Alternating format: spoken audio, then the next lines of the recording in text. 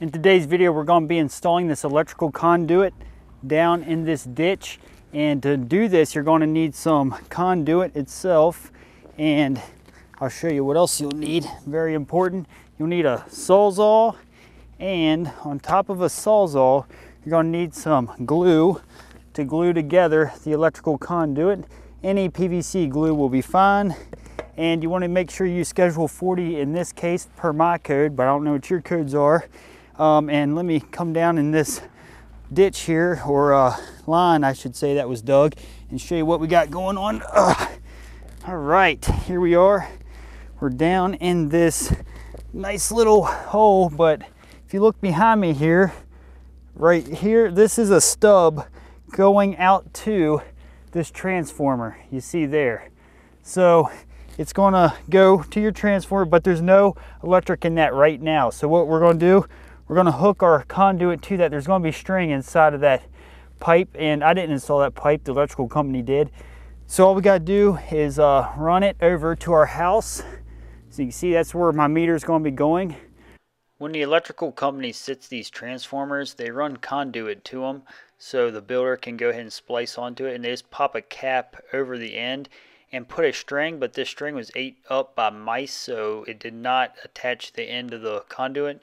So I will not be running a string myself. They'll just have to blow. They blow like a little ball through the conduit, and it pulls the string over to the other side. So they'll have to do that now since the mice ate that cable up. But when you glue this stuff, you glue it just like regular plumbing pipes. You don't have to be super particular because there'll be a lot of dirt in the way, and I've seen some people not even glue this stuff, but I do not recommend that. Be sure to glue this stuff. And I went on the other end and just tapped it together using a hammer, because this first piece had a little slight angle on it, and I couldn't get it in there and get enough strength on it to twist it on myself. So I had to peck it together with a hammer. You will find you have to do stuff like that sometimes. It's not ideal, but it works. And what we're going to do next is we're going to install the next piece that's running to the house. And now this one's going to install a little easier, but you can see it's pushed right into the side of the trench here. So I just had to figure out a way to get it pried over to the center. So I just took a little 8-inch block or so and shoved it over and wedged it in there with the block. So now we got a nice place to work, and won't have to worry about being up against the dirt wall there. So just again, like you do any other plumbing pipe, just glue it around a few times with enough glue to where it kind of lubricates the joint. And I went down here initially and started pecking it together and noticed it had a little tension on it. So I came back down and ended up twisting it on like normal. And yeah, so it went together really nice. Actually, this whole conduit job did. And now all I got to do is get ready to put the next piece on, and it's just like the one we just did, except the piece following that will end up having to cut. But again, I had to wedge it over, and here's another angle so you can see from above. But again, you just put a liberal amount of glue in it, and this is just regular PVC glue, nothing special. Get around the joint really well. Twist it together. I just add a little slight twist so it tries to water seal that the best it can, and then release. And once that glue sets up, I can release the pipe myself, and it's going to be held there for years to come. All right, so now I'm at the point where I'm getting ready to hit the house on the next piece of pipe. So what I did, I just have this temporarily sitting here. It's a long sweep for your elbow going up to where your meter is going to set. Well, it's actually going to set more up here, but because this is going to be ground level right there.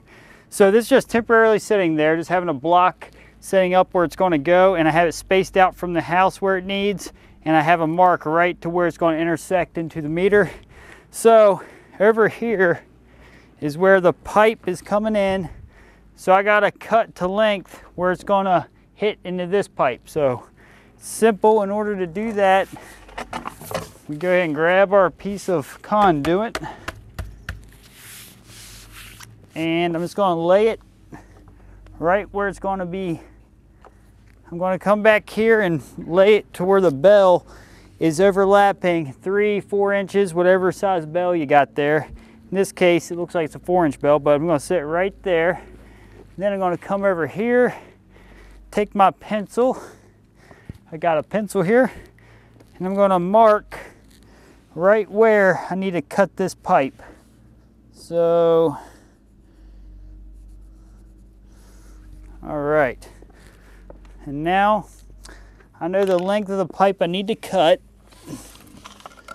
And that's okay, that already fell, that's okay, because I got the length that I need. So we go and cut the pipe right there.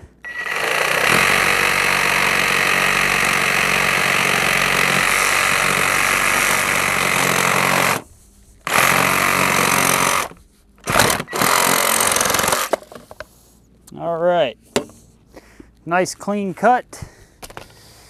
And this scrap, we don't need it.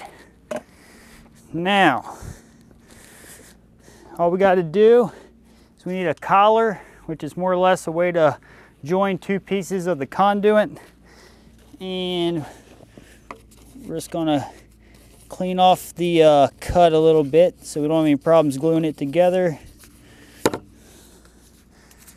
right, I'm gonna go ahead and glue that collar on now.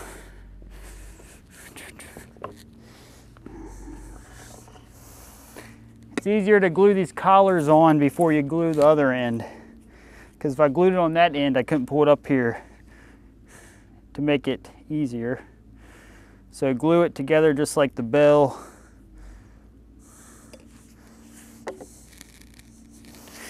And you gotta remember, this is just conduit. So it's important to keep it water sealed, but you know, it doesn't have to be super clean when you glue it together. Just hold that together for a moment. All right, it doesn't take too long when it's warm out for this glue to set up. All right, and now move that out of the way.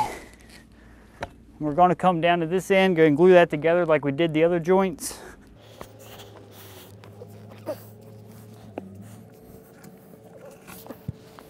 Always get the dirt out in case some fell in there. And like I said, this glue more or less acts as a lubricant too when you go to slide this on. So really important to apply a lot of glue to these joints just for ease of installation. Always like to give it a little twist to seal that glue around the joint. All right, that's on there nice and sturdy. We're going to come back to this side. We got this long sweep here. And I'm just going to go ahead and dry fit it on the joint to make sure we're still where we need to be.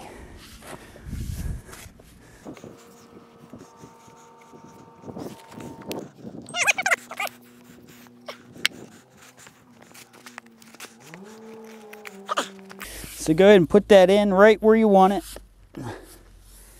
And just kind of set it right where it's going to be setting after it's all set up. All right. So go ahead and get it. 3.5 looks good.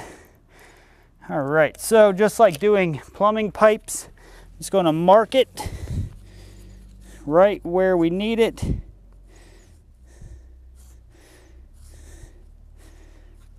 So that way, when we slide it together, it's going to be put at the right angle.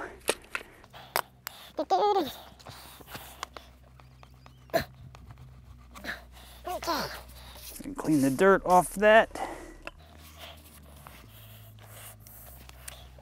And again, apply a liberal amount of glue. And since it's kind of warm out, you want to try to be kind of quick about this. You don't want to be trying to fight with it and then it sets up at a weird angle. So. Oh yeah, with the glue, that slid exactly where I need it to be. So I'm just going to kind of manipulate that where it's going to actually be setting. All right, so I'm going to hold it there for just a moment. That looks good. Okay, So now I'm going to take the camera down into this ditch we have cut out, show you exactly what we got up close. All right, let's get down in here and show you. So that's going to be our long sweep that's going to be sliding right up into the meter. And we still got this little collar we got to put on here that allows for when this pipe settles, it doesn't pull the meter off the house. I'll have to show you that in another video. But as you can see here, we got this conduit running clear out over here to where I showed you at the beginning of the video we started. So you see it's very, very nice, nicely put together. This is where we all started, and that's where all of my power is going to be coming from.